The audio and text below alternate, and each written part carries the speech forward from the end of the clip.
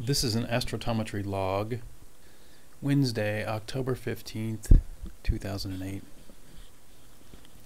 And I want to explain something about the nature of hypertime. I want to explain more clearly what I'm talking about when I say that the sun is the primary time axis. Now, in astrotometry, the sun and every luminous thing, every photon, is a higher dimensional object.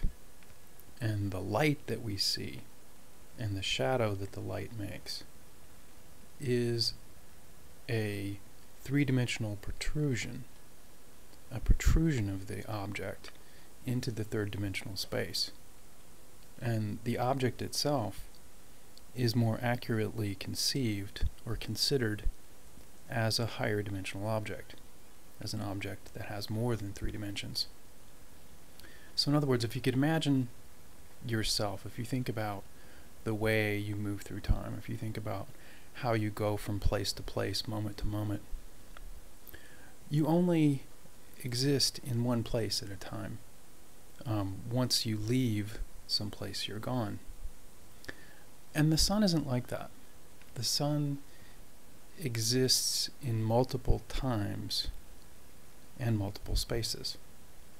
So in other words, the sun connects three-dimensional worlds.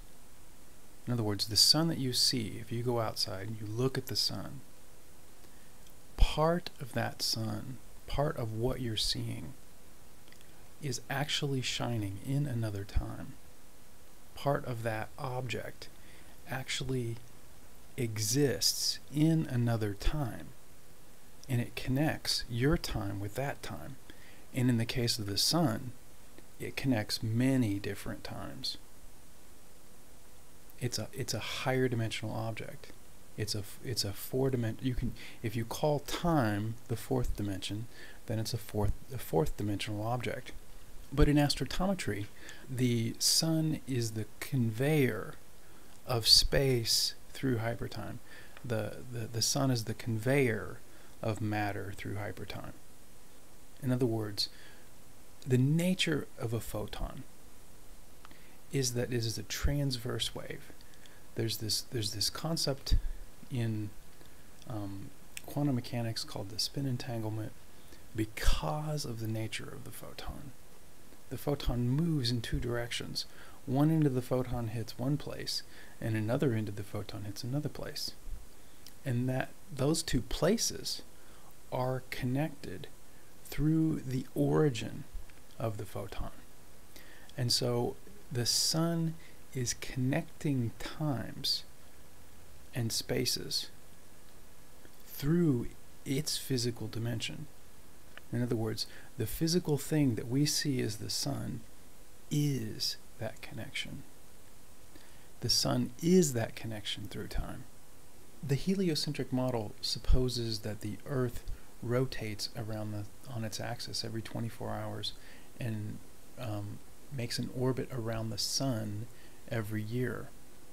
And the chronocentric model supposes that the sun, what we see in the sky, represents 365 days of that object. In other words, the object that we're looking at exists, that same object exists in 365 other days. Parts of it. In part, what appears as the whole are the parts that connect those other days. Now there's an order to it. It's an ordered pattern, and the connections that it makes are most likely mathematical in nature. They're most likely geometric. There's most likely a very specific geometry to the nature of the space that represents this higher dimensional ordering. This object is not a single object. In other words, if it does represent 365 days, well, what about the day before? That would represent something else. That would represent the 365 minus 1. And so when you go back to that year, it implies that there's a sort of forking. It implies that there's a sort of junction in the conduits of time. These would be the equivalents of the junctions in the conduits of time. And I think our biggest clue for what their physical manifestation might be is the planets and the stars.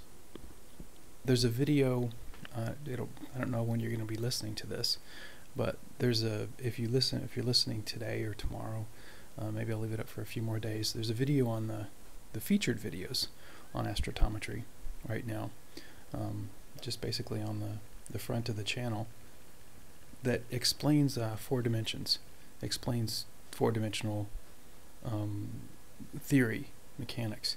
And so the sun is the real thing. It's the real McCoy with that. And it's kind of the missing link.